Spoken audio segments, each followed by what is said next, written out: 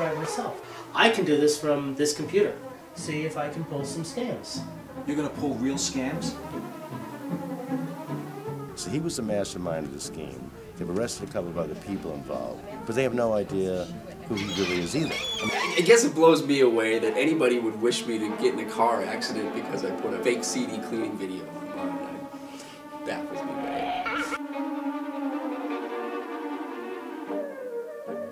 I've been pulling some scams on the internet. Are you saying that it's a negative to answer an ad on Craigslist?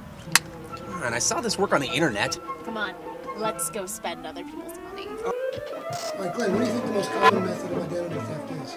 On the internet. That's what everybody thinks, but... The death threats really start to roll in once they receive the junk.